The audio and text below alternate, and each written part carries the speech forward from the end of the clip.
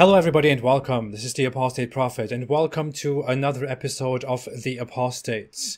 Hope you're all having a wonderful day. Today I'm here with a guest that I have been wanting to speak to for quite a long time, but I didn't really have the opportunity to speak to him before. Mohammed Nofal, who has notoriously in Egypt become known to the public on TV. To the rest of us, he has become popular in a very nice way, especially to the ex-Muslim community, to atheist activists, and to activists who criticize Islam and who deal with issues with free speech in the Muslim world. His appearance has also been a landmark for science in the Islamic world, especially in Egypt. But I don't want to talk too much about him. I would like to let him speak. Hi, Mohammed. How are you doing? Hello. Thank you for having me in your show. It's a true pleasure, and I really appreciate it. Well, I'm Mohammed. I am originally from Cairo. I'm an atheist. I've left Islam when I was a teen. And I've studied engineering. I became an electrical engineer. And in early 2018, I've actually appeared on TV, and I went public with being an atheist in an attempt to neutralize being an ex-Muslim in Islamic countries. Unfortunately, the consequences of that was not so good, and later I had to escape my country and travel to have sanctuary in the West. So what happened is that you were invited on a TV show in Egypt. You went on and you spoke about how you don't believe in God and how you explain the origin of humans and of the planet in a scientific way. And then you were kicked out for just that. And afterwards you had to flee. Yeah, basically. Okay. Let's just look at the clip so that everyone can see what exactly happened, what we are talking about. أنا ملحد يعني أنا مش بصدق في وجود ربنا ومش بصدق في دين. تمام؟ ايه تاني؟ أنا ملحد فأنا مش بصدق في وجود ربنا أو بصدق في دين بس. ده الإلحاد. أنا مش محتاج الدين عشان أنا يبقى عندي أخلاق أو إن أنا أبقى نافع في المجتمع. بقيت ليه ملحد؟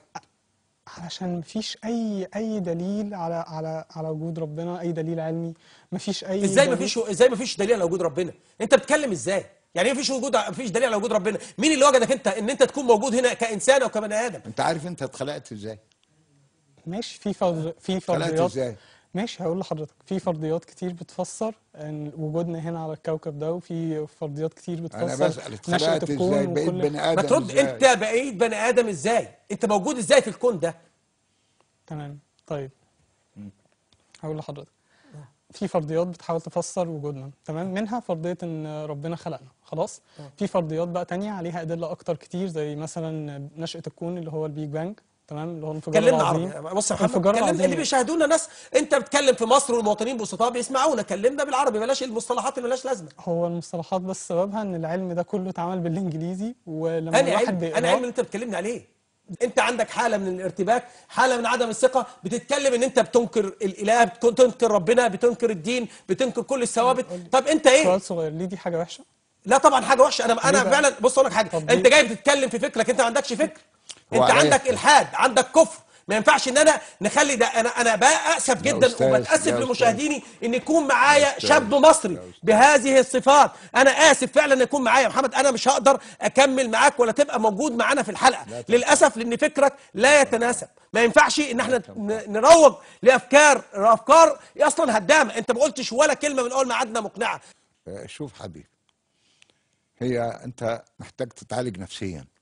مرض نفسي بينتاب كثير من الشباب نتيجة لظروف معينة في أسرهم، ظروف مادية، ظروف معنوية. طب ناخد بالك يا شيخ. طب أنت محمد فعلا زي ما بقول لك الشيخ محمود، أنت فعلا رحت لدكتور نفسي؟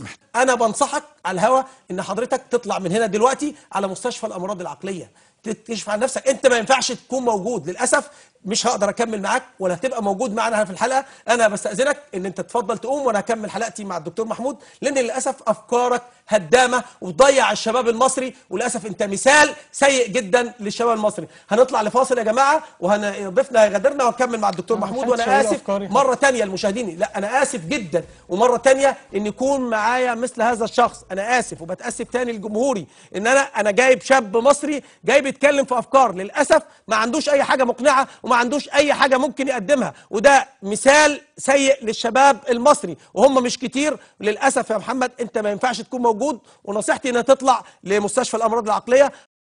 So Mohammed, what did you feel about this whole experience? How did you feel while this was happening? During the show, I felt like, well, I felt all different emotions. I felt anger, I felt fear, I felt everything. However, the dominant emotion was that I'm representing a minority that does not get a chance to express itself. And I had to be a good representation to them. And being a good representation is to actually serve the goal. And the goal was to actually neutralize being an ex-Muslim, neutralize being an atheist. And the way I found that conversation is going toward aggression and hostility, I didn't think that that was serving this. So my whole hope was for him to calm down so that we could continue our conversation, and maybe I would be able to persuade him or other people who watches us to accept us more and not to be hostile toward us. But personally, yeah, I felt shock. I felt fear of the consequences of things that will happen to me. I felt, yeah. And the fact that you are already on TV, it's in itself normally is very nerve-wracking. So, yeah, having to be in this situation, it was not so easy. Yeah. I really admire you. I mean, it's a very courageous act. I can honestly not imagine myself go on public TV in a country like Egypt and just sit there and calmly talk about what I believe and have this guy yell at me. It must have taken a lot of courage for you to actually go there. Well, yeah, I have went with the mentality of sacrificing myself for the cause, actually. Growing up in an Islamic country, seeing all the injustice that happens in the name of Allah or religion or whatever, yeah, it could make that, I guess. It could drive people to do some things that might seem maybe defeating or something, but it's totally worth it, I think. But the funny thing is, he told you. I mean, he didn't ever let you speak. He didn't let you speak more than 3 sentences or 2 sentences. And then he even ironically said that you didn't present anything convincing, that you didn't say any proper word that would convince anyone. And that's funny because he didn't even let you speak. So how could you present anything? But what did you expect? I mean, why did they call you there anyways? Do you think they just called you there because they wanted to humiliate you, or?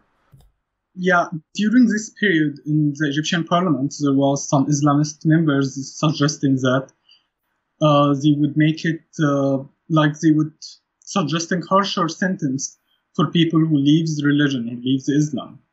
Already there are penalties in place for people who criticize religion or heavenly religion, as they say, as Abrahamic religions. But they wanted even to make that harsher. So for this occasion, I think this talk show wanted to maybe host atheist people and then defeat them in public. And yeah, that's how I think they wanted to make an example, so that other atheist people would be afraid. Because previously to my show also, there was that news of people who got arrested for criticizing Islam.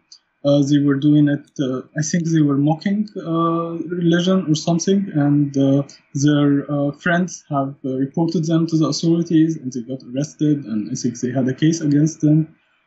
So yeah, there was some talking about that. Thankfully, the situation does not got much worse from a legal perspective after my show. However, there was some incidents of atheist people who were kind of active in criticizing Islam and who got actually in a lot of trouble. After my show, I think, and after this law and after those people who got arrested, Sharif Gaber is an Egyptian blogger, he's an ex-Muslim, and he was being very popular among certain groups of people, especially teens. And he managed to have some influence. Unfortunately, Sharif got a prison sentence against him now. It all started maybe after my appearance by months or so. Other activists also who got unfortunately banned from leaving the country, and basically maybe, if I may say, they are living under national security control. They cannot travel, and doing the wrong move would put them behind bars or humiliate them. Every once in a while, one of them gets falsely arrested and get humiliated a little, and then they send them back. As long as they are like under control, they can survive, I guess. Mm-hmm. Yeah. There was not much people who are like this. It was only maybe Chief Gather and two other activists and me. People who actually done things on Egyptian soil, while they were in Egypt and got publicly known and famous and whatever. It's very few. Were you active before you went on the show? I mean, how did it happen? How were you invited on the show? Did you already have a presence? Were you already known as an activist in a circle? How did that happen? No, not really. I usually kept to myself. I had kind of very introverted life. I only had like my studies, my work, my thing, and I had a profile on Facebook, a very, very low-key profile. And one day in a group, atheist group, like closed group for us, somebody said that there is a TV show searching for somebody who is atheist to appear there. And of course, it's not so big of a group because not many people are interested in being an ex-Muslim activist out of course, the consequences that they might suffer. And even this small group, people there were not enthusiastic to appear in this show because it's social suicide, prison is a possible consequence, travel bans or false arrest, all the madness that would happen. People would lose their jobs, would lose their lives. Anyway, so based on that, they were not interested, and actually there was some of them advocating against going there. However, I felt like sacrifices have to be made, and and I felt maybe it's an opportunity to represent the community and maybe sway a little group of people to maybe take our side. And I think I achieved that with some success. Some of the Muslim people who watched the show have actually sympathized with my situation. That's cool. They only done that, of course, because they saw that I could go back to Islam and I did not get an opportunity to express myself fully. But I think,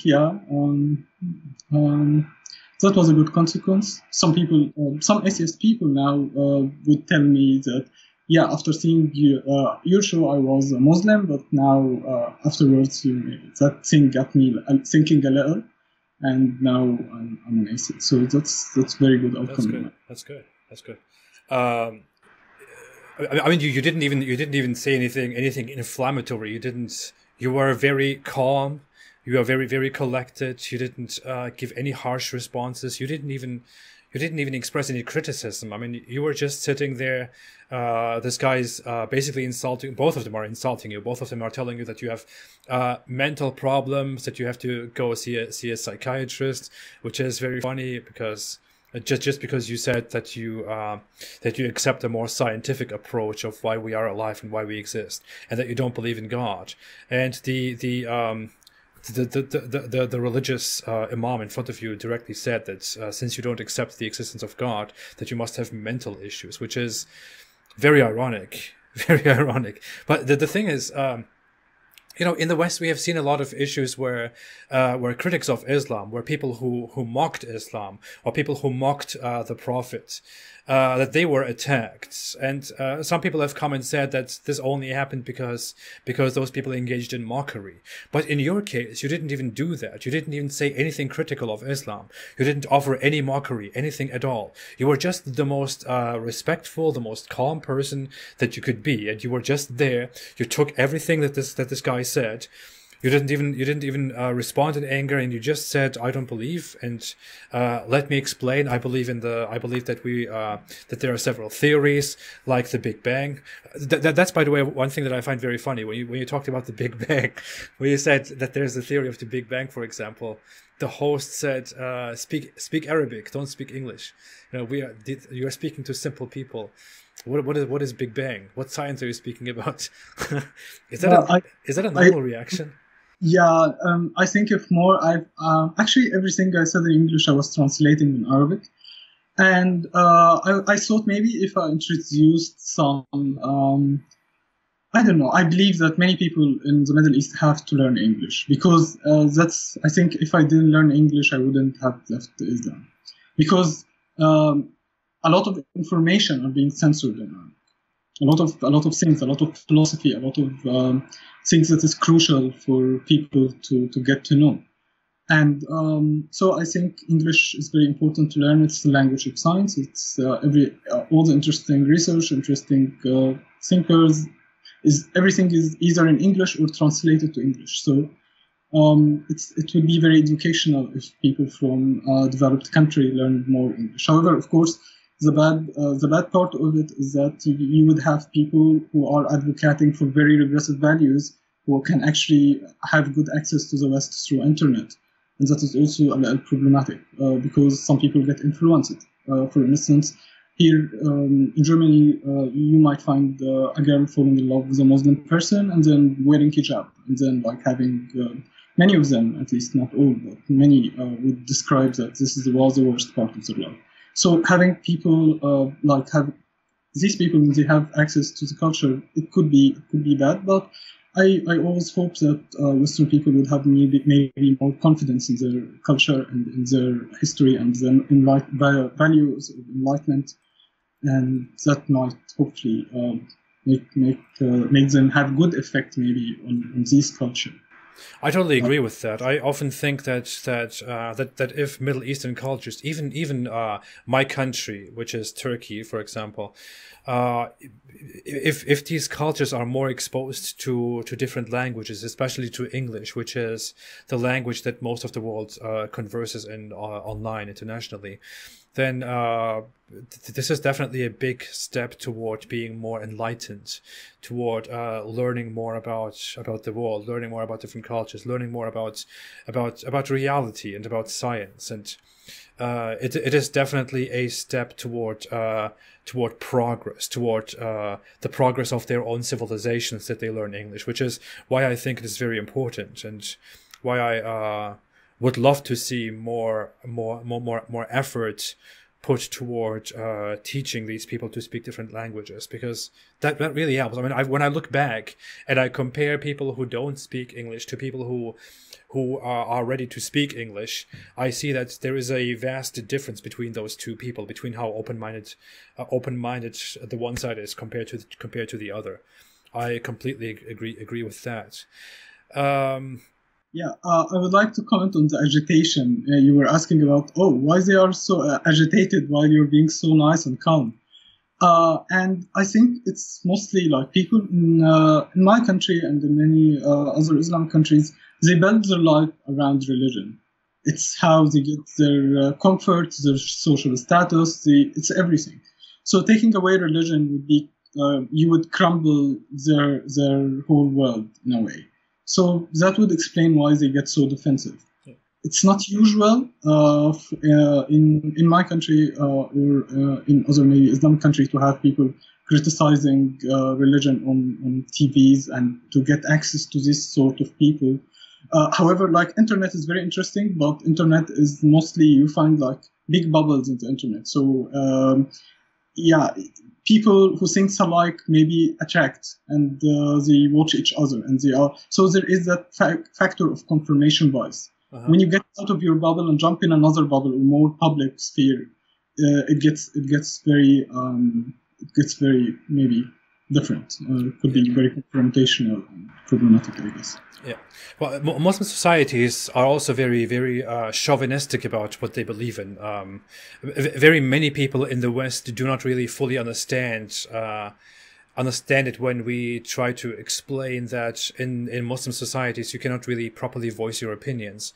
They don't understand that because they tend to compare that to Western society. I believe you are in Germany right now, right? Yes. Yeah, you are in Germany. In Germany, for example, it is completely normal to be an atheist. It is completely normal. No one even makes it. No one even wants to discuss that. No one even wants to talk about it. I mean, if you say that you're an atheist, no one really cares. You know, everyone is like, so what? You know? But it's well, not even. People don't care. However, there are very interesting Christian activists, missionaries around, especially for people who are refugees and asylum seekers. They attract to us and they tend to try to persuade us to be maybe Christian. Definitely. But compare that to the Muslim world. I mean, here you have some Christians who think come to Jesus, believe in Jesus, and then you go into the Muslim world and you cannot even talk about anything. You cannot even voice your opinion because you are afraid of being. The most important part of it is that they are not political, because Islam has political aspect. Christian in here who say, no, we want a secular world. We want it to be secular. We don't want to govern. So that is the most important part of it, and it's very nice. Yeah, that's the difference. That is something that I talk about very often. Now, some people, I think it is pretty clear, but I think this is a very important aspect that needs to be understood in order to understand why Islam is so different and why we have an issue with Islam. That Islam is a completely political system. It is not just a personal religion where you have a personal relationship between the believer and God. It is completely political from head to toe political. It is I'm currently working on a project actually where I compare how Christian history was different from Islamic history, whereas Christian people and Christian nations, for example, adhered to the belief in God, and they just were Christians. The Islamic world was not like that. The Islamic world was directly led by Islam. The Islamic world was an Islamic empire. So the head of religion in Islam was not just the head of religion. The head of religion was also the head of the state and the head of the military, the head of the entire army. So army, state, and religion are all one body in Islam, while in other religions, like in Christianity, that is separate. Christians today, for example, don't wish to have a theocracy. They never properly wished to have one single body that manages religion, military, and state. While in Islam, that is a fundamental part of the religion. It's not something that people made up. It is part of the religion. That's how Muhammad led the religion, for example, and that is how people still are. People still think that Islam, that religion, that Islamic fundamentalism should be part of politics. That is where politics should come from. That is what everyone's life must be based on. That is what the rules must be based on. And if you are suddenly a dissenter, if you suddenly say, I don't believe in this, and I believe that there are scientific theories that explain our origins and where we will, and what will happen to us when we die, then that is not just a different opinion to these people, to Muslims. It is directly dangerous. It is directly an unwelcomed, dangerous idea that they think would separate society in a violent way, and they have to stop this. Which is why they get so angry when they hear someone say that they are an atheist. I mean, I was in Turkey, for example, and even in Turkey, just expressing that you are an atheist, and Turkey is a fairly secular country compared to the others, also to Egypt, for example. Even there, you can get into a lot of trouble by just saying that you don't believe in God, that you don't believe in Allah. So people really need to understand that. But back to you, Mohammed. How did it happen that you stopped believing in Islam, or were you a Muslim at some point and you stopped believing? How exactly is your backstory with atheism and Islam? It's a story for me. It's a very interesting story. It all starts since I was a child. I've grown up in a kind of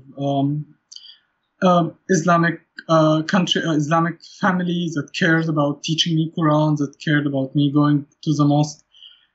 Maybe when I was 6, since I was 6, I would go to a school to teach me how to properly read and understand Quran.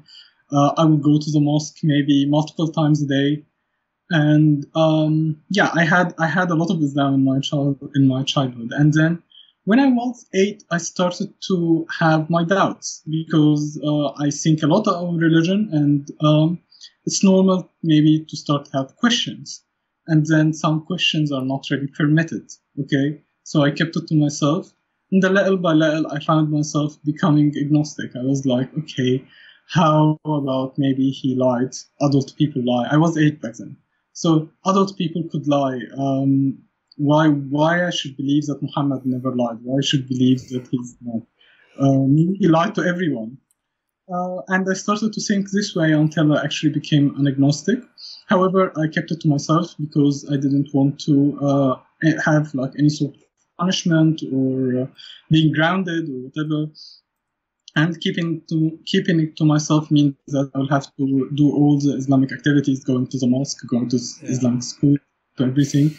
One day I was at Friday prayers.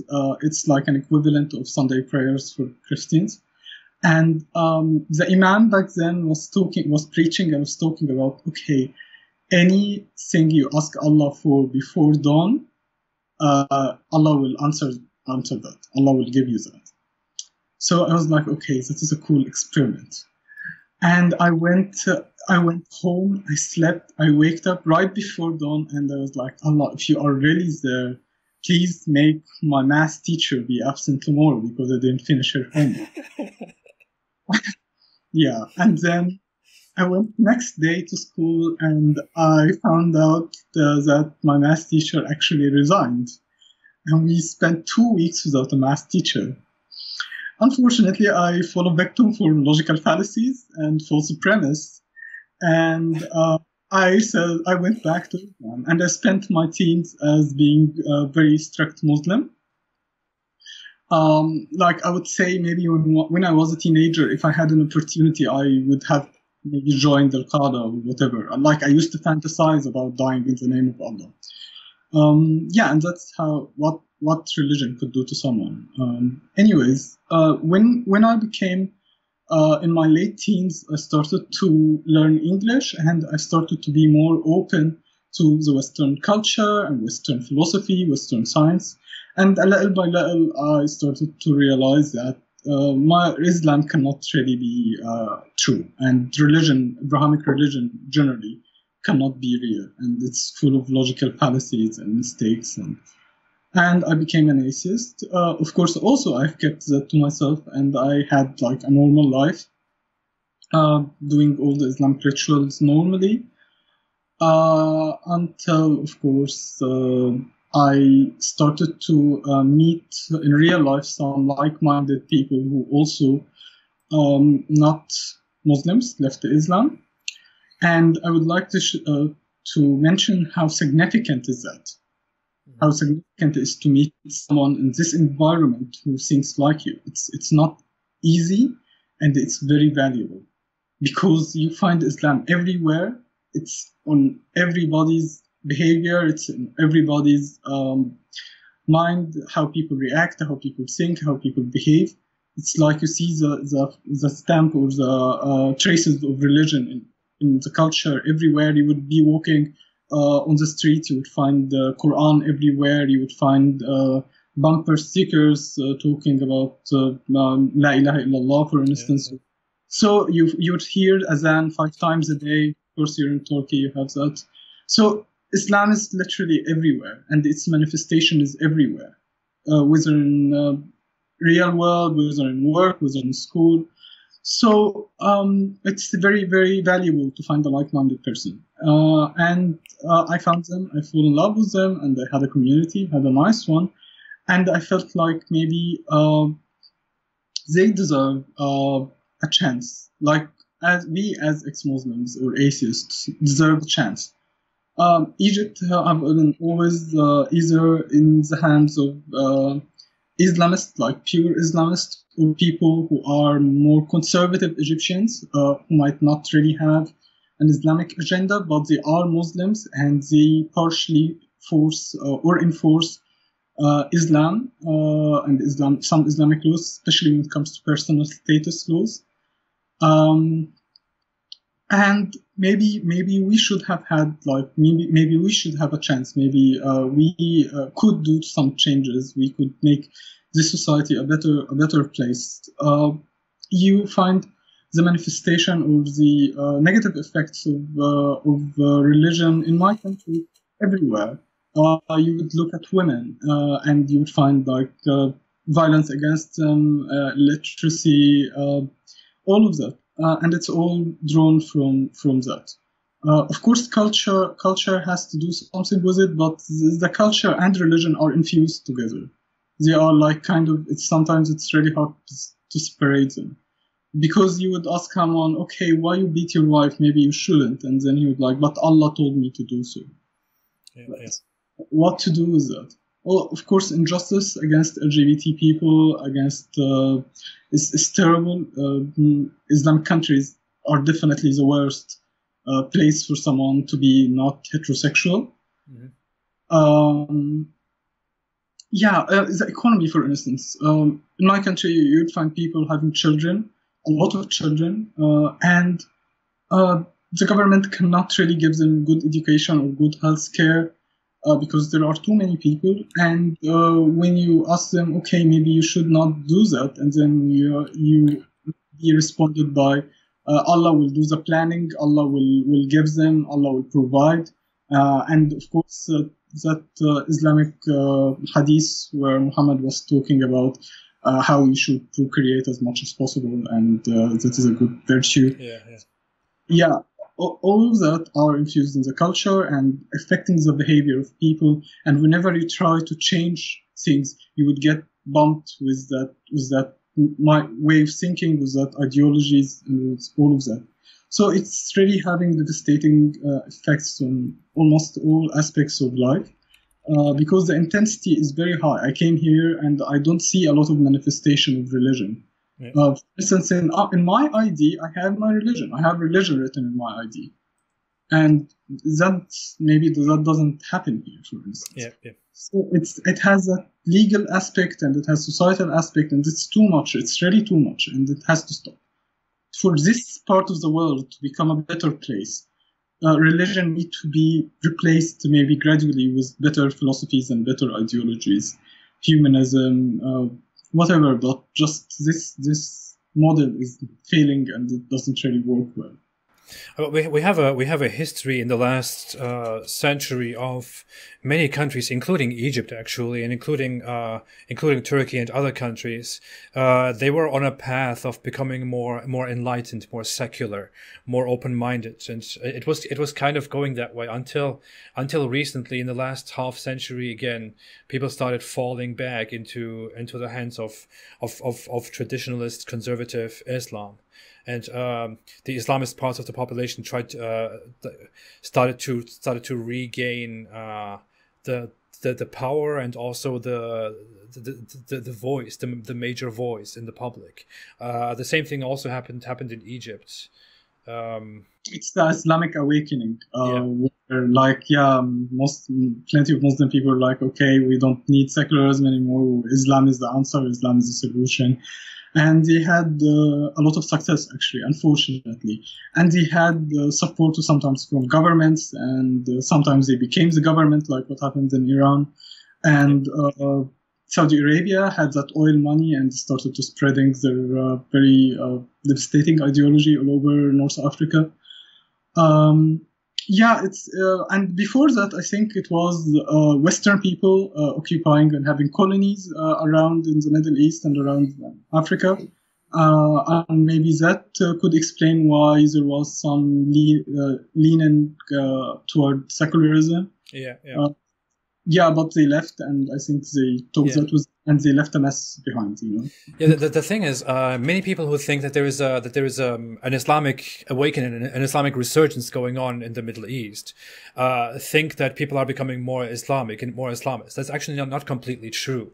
That would be a very pessimistic view, and if that was true, that would kind of that wouldn't be very great. But it's actually not really that way. What really happened is that as a result of the West basically disarming and dissolving the Islamic empire of the Middle East and the Islamic dominance of the Middle East, and establishing colonies and bringing more secular forces, more secular laws into power, many of the Muslim countries just were made secular, either by outer forces, either by the West, or by forces inside that were that favored the West, or that were favored by the West, or that were favored by their own people as saviors, such as in Turkey, for example. In Turkey, Ataturk was, for example, the secularist hero of Turkey, who, after the Ottoman Empire collapsed, re-established Turkey and thought we have to get rid of this backward system of Islam and have to establish secularism, because secularism is what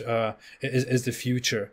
And these people set up these countries and set up these new systems, these new laws.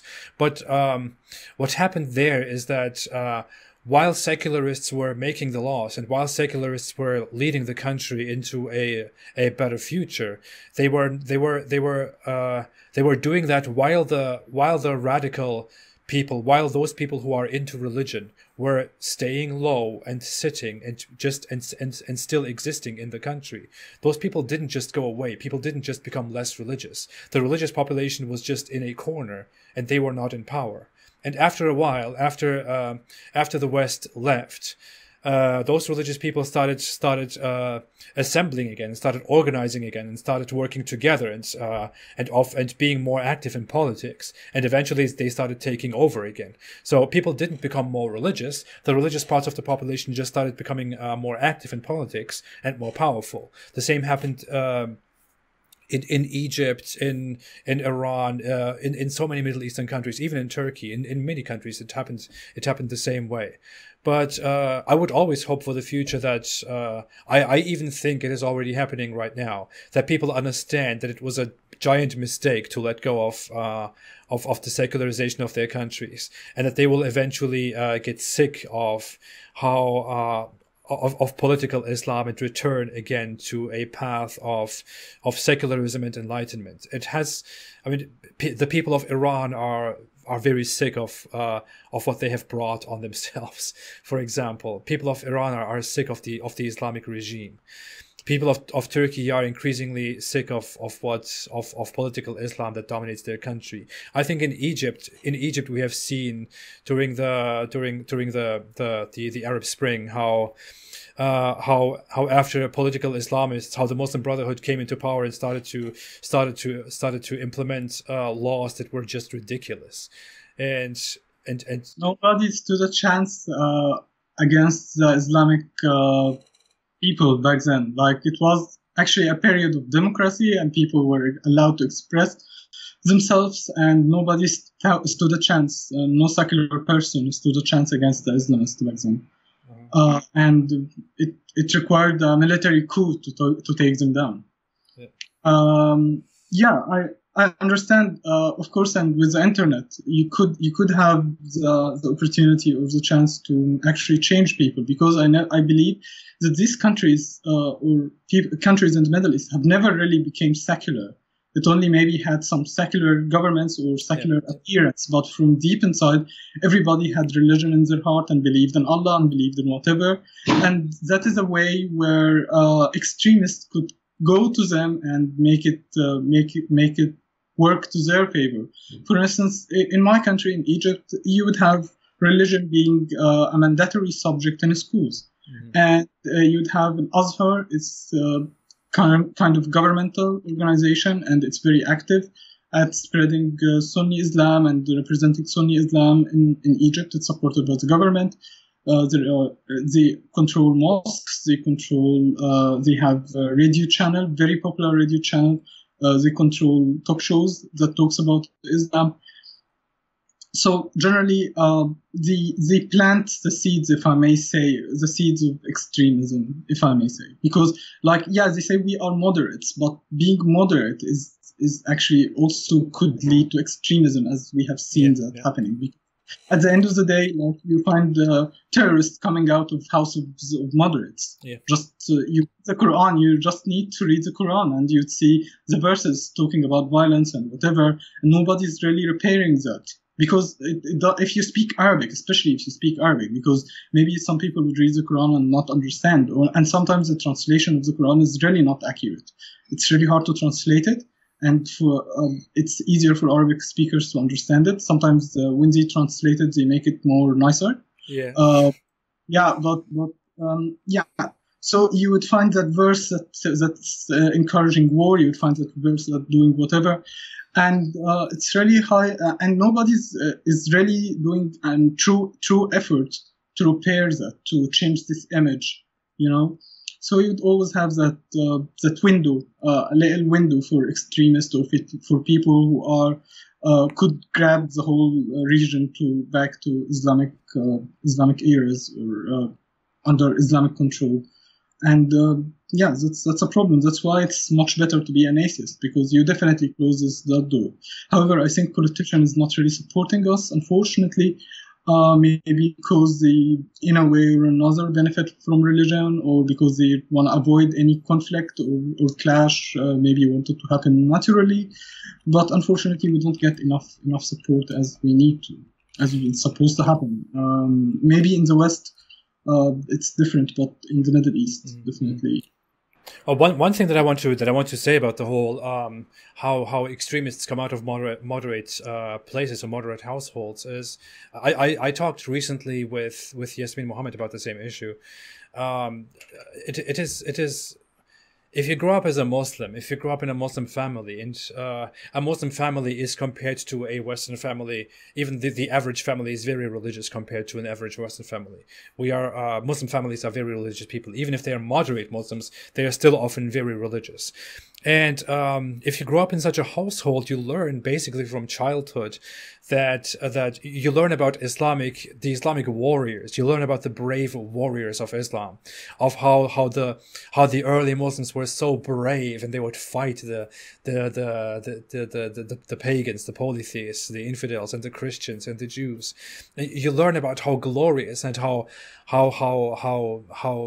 amazing that was, how you should be proud of that, and how you should look up to that. And as a result of that, it is completely normal that even the most moderate people, especially if moderate Muslims are sinful people, if they think I'm not a good enough Muslim, if such a person has already learned all their lives that the Islamic warriors were brave and that they fought and died for Allah, then such a person can very easily come to the conclusion, I'm not a good Muslim, but maybe I can fight and die for Allah, just like the early Muslims did, just like the companions of the Holy Prophet did, just like Salah ad-Din Ayyubi, or like this and that, just like all those people did. I mean, you grow up with the glorification of war and Islamic jihad all the time. No wonder Islamic extremism doesn't just come out of extremist families that interpret Islam the wrong way. Such a thing is very rare. Extremism comes out of the most moderate households that you can imagine. It just happens that way. Yes, definitely. This is the situation. It's not so good because Islam especially corrupts your sense of morality. Yes. You have that Muhammad is a perfect person in the world. He's faultless, flawless, a perfect example of morality. And then you see what he has done. He has done wars, sex slaves, whatever. He wasn't really a nice guy. He wasn't a good example to anyone. He wasn't a good example to anyone. Marrying a child, whatever. It's disgusting. It's really disgusting. And the problem he was the guy who would take his bodyguards and let them beat up a person because he did something wrong. That was who Muhammad was. That is not someone that you would respect today if you saw him today. Exactly. And in a way or another, it really corrupts people's sense of morality to see that as moral and as perfect. So that then you might expect some corrupt behavior from these people. Yeah. I remember growing up, maybe it's different now, but growing up, they would talk about the stories of the Sahaba or Muhammad followers, and they would be saying how it's great to die in the name of Allah. Yes. how that's a glory, how you shouldn't be sad about it. I really remember, and those people who were talking, were leading the moderate Islamic movement in Egypt or whatever, and they would talk about crazy stuff. And now I see it crazy. Back then I thought, okay, wow, that's amazing. I would like to be like them. Maybe also I know. You don't understand back then that is something that is crazy, that's unacceptable, that it's violent. You don't really understand that. When you are a Muslim, that appears completely normal, completely honorable to you. And when other people point out that there is something aggressive and violent about Islam, you think, what are you talking about? You know, it's Islam is just honorable and peaceful, while you are glorifying war. You don't really understand that until you start doubting and leaving Islam. Yeah. In the West, to be honest, I didn't have a lot of exposure to Western Muslims. However, I think they also, given the language, call themselves Muslims without really understanding. It's good not to understand it. However, the problem is that because it's bad, why would you want to understand something that would corrupt your behavior? But with the future, they might learn more and more and more, and you don't really know what could happen. It was like mind-blowing for me to see Western people who born in a normal, maybe atheist or Christian house, they would go and join ISIS, for instance. Like, this is freaking crazy. Like, how has that happened? It's a very problematic situation, and I hope by the things that we do, maybe doing activism, raising awareness about these problems in English, nobody would consider entering Islam. And hopefully, English speakers who watch this, hopefully they would leave Islam. Hopefully. Yeah. I would like to say, you said earlier that there are some of us, there are atheists, there are people who doubt Islam, who leave Islam, but we don't have much support from people in power, from our governments, or from people who have bigger audiences in the Muslim world, and that is sad. But I would say I actually take pride in something here, which is that you and I and many like us, many atheists, many ex-Muslims, many people who talk about these things actively and openly, who are activists, who talk about open-mindedness, who talk about differences in opinions, who want to respectfully present our position, or disrespectfully if it matters. We are at the beginning of an enlightenment of the Muslim world. We are the first people who are at the beginning of an enlightenment that is supposed to happen, that is bound to happen in the Islamic world. We are at the beginning of it. You and I are at the beginning of it. Many others like Sharif Kabir and Armin Navabi and all the others. We are at the beginning of this, and we, I don't want to say we have a duty. It shouldn't be feel forced, but. It is almost like we have a duty, and it is an honorable duty to go out there and to make a beginning and to open the way, to open the path to so many other people who are quiet and who are waiting for someone to speak up, who are afraid, who don't know who to speak to, because they think they are alone. They think they would be rejected, they would be hated, they would be persecuted or punished or even killed, and. We are here to open the path for those people, and that's an honorable, wonderful thing. And it just gives me hope to go further and to speak more and more. And by the way, I think you are a great voice. I think you are a fantastic speaker for this cause. I think you represent this cause in a great way. I think your appearance on TV and the way you express your thoughts are wonderful, and I feel honored to have you on board as well, as someone who wants to enlighten the Muslim world and the Islamic world. Thank you. It's actually great. I feel more an obligation to do it. I feel like I have that obligation for it. Sometimes it's pressure, sometimes it's risky, but somebody has to do it. Like, somebody have to do that, and and I'm willing to sacrifice myself for it. Even here in Germany, you would have some risks for that. Yes. For instance, I have friends, and there are people who are ex-Muslims who are loud about criticizing religion and mocking it, and they get in trouble. and sometimes here the police dedicate personals to protect them and to keep them safe. It's not also risk free in here. For instance, a week and a half ago, I got assaulted in the house that I was staying in.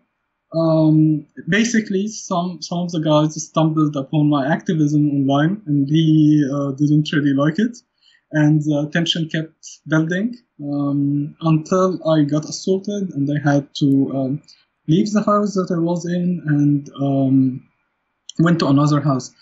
To give some background, I live in a house where many other people coming seeking protection or refugee in Germany live. And you would find a lot of Muslim people, a lot of Arab people in these places, and sometimes it could be risky. However, actually, I have made some things.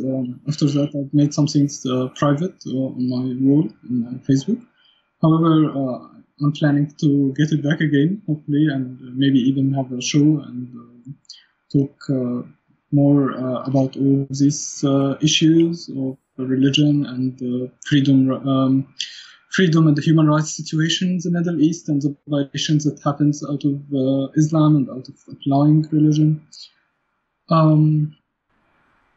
It is a shame that it's risky, that it's dangerous to even go out there and to simply share your opinion, to just say, I don't believe in this, and I don't believe in this because of A, B, and C, because of 1, 2, and 3. It is. I mean, I would take care of yourself. We should all take care of ourselves, and I hope we can provide. I hope we can live in a better world, and we can enlighten more people who think that you should be put in danger just because you think a certain way. And we really need more and more people to understand that this is really the way it looks. People in the West often don't understand why this is dangerous, and that people in the Islamic world would react in such ways just to us voicing our opinions. But this is really the way it is, and we need more awareness, we need more enlightenment, we need more help. But hey, I think you're doing very well. I'm totally in support of you. I think you're a great voice, and I hope you keep going on and take care of yourself. And I really feel honored to have you as an ally here, Mohammed. Thank you. Yeah, it's really appreciated. Thank you. All right. I think we are almost at the end of our talk. Is there anything else you want to add? Anything you want the world to know? Anything you want people to know? Nothing in particular. Do you have still any questions? How long is it? Oh, it's an hour actually. Yeah, we have quite. Time flies! Oh my god! I know. Whoa! I felt like maybe there is a half an hour remaining or something. Oh, no, it's been quite a while. We had a very interesting talk. So. Yes, thank you for this. I truly appreciate it. Like, that's amazing. Thank you so much. Well, thank you, Mohammed, again for being here. Thank you for joining me. Thank you for sharing your opinions. I value them very much. Thanks everyone for watching, and I would say stay away from Islam. Thank you for having me. It's an honor and a pleasure. You're an amazing person, and keep it up. It's just amazing. Your work is fascinating, and I'm a big fan of yours. Thank you for having me on your show. It's really appreciated. Thank you so much. It's an honor. Thank you. Thanks everyone, and have a good day. Stay away from Islam.